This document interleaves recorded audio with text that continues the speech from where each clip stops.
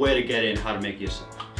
Now, what is sushi grade fish? Well, it's actually just a marketing term designed by advertisers to sell you fish at a higher price.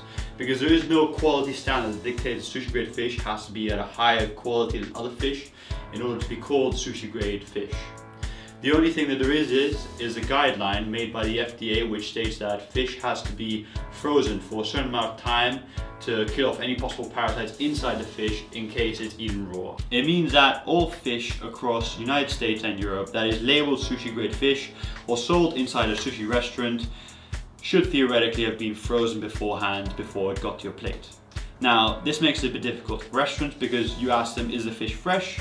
And they say yes, because no sushi restaurant is going to say no, it's been frozen, because that's not what you want to hear. But also, some may not actually know. So for the ones that don't know, it either could be that they receive their fish thawed from a sushi grade fish provider, which is frozen beforehand and then given to them thawed, or they just don't know and they go to the fish market every day and buy fish and chop it up and serve it out. So this poses quite a risk when eating out because you can't trust what the waiters are telling you and you don't know what's going on in the back end. The FDA recognizes this and has made a table that lists every single type of fish there is and basically tells you whether the risk of parasite infection is high, low, or negligible. An example would be tuna is negligible, flounder is high, salmon is low, but there is an exception for Scottish farm salmon, which is negligible. So it lists all sorts of information and gives you loads of information in this leaflet. So check this out on my website. I've created a link for this. So click on the link on the top left corner of the page and then you'll find another link on that page which will reference this. It's a great resource. At least if you go to a sushi restaurant, then you know which fish types are fine to order. And you pose less risk of getting infected by parasites, which is always a great thing. Now, even though some of the fish on here are negligible risk, I would still recommend freezing them because you don't want to find out that suddenly some parasite has evolved to live inside that fish and you're the first case to disprove this table of contents. To make sushi grade fish, you need to buy great fresh fish. And to do this, you need to know how to recognize a good fresh fish when you see one.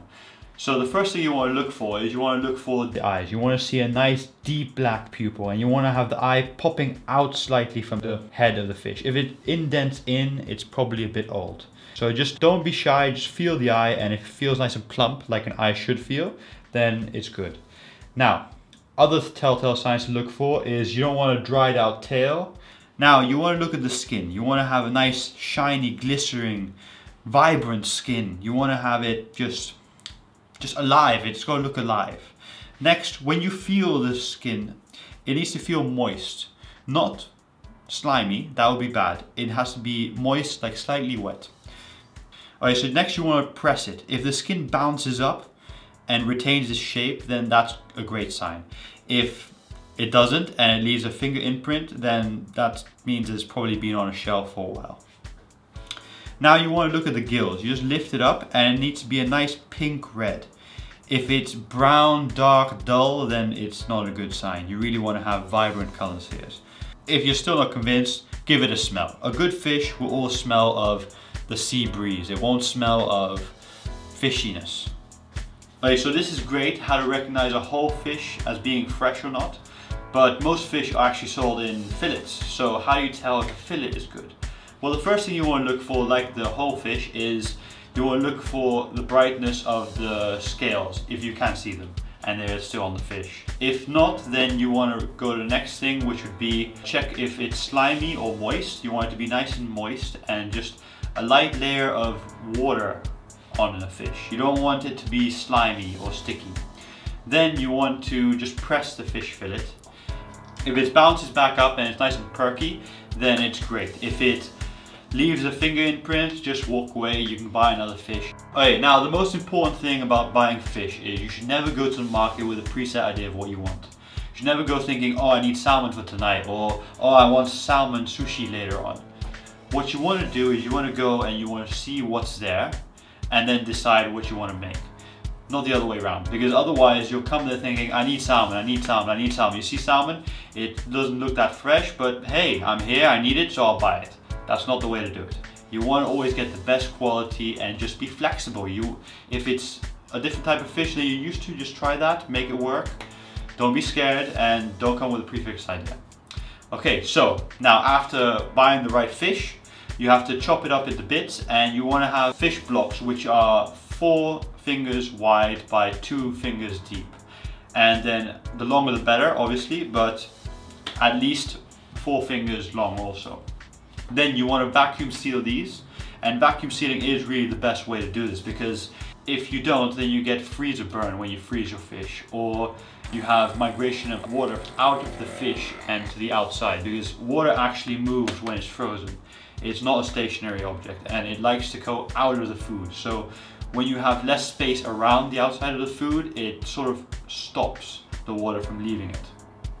Lastly, where to get your sushi grade fish. Now, you can get it in some supermarkets, thawed out, but not around Spain. So I order it online, and the company I order is casari.co.uk, and they supply me with sushi grade fish for free, as long as I mention them in some videos. So that's awesome for me, and you can get the same fish as I do, so that's great.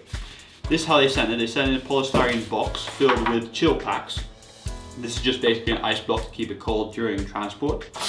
And they send it vacuum sealed like this. This, for example, the salmon, and it comes with the skin but detached, so that you can tell how fresh the fish was before it was cut and frozen. That's great. And tuna also comes like that. This is bluefin, but don't worry, they may look a bit rotten. That's not the case. When you vacuum seal tuna, what happens is the deprivation of oxygen actually turns the tuna a bit dullish brown, but when you take it out of the package and let it aerate, it turns red again. Okay, so the best way to thaw out sushi grade fish is just leave it inside the vacuum sealed pouch, put it inside a bucket of water for 30 minutes at room temperature, then pull it out, cut it open, put it in the fridge for 3 to 6 hours, just to completely defrost nice and slowly. Then use it in some amazing sushi. Now, if you guys want to get the same sushi grade fish as me and you live in Europe, you're in luck. You can get it from casari.co.uk by clicking on the left right now. Now, if you're in America or somewhere else in the world, I don't know what the quality is. I've never ordered, so I can't vouch for these other companies.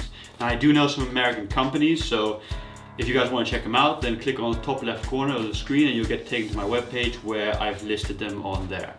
Now, if you guys have ordered from these companies or casari.co.uk and you've experienced either bad or good experiences, please let me know in the comment section below so I can know and be more informed about it. Thank you for watching this video. I hope you guys enjoyed it. And if you did, don't forget to subscribe to my channel by clicking on the top right corner of the screen. And if you want to see more videos this second because you enjoyed this one, then click on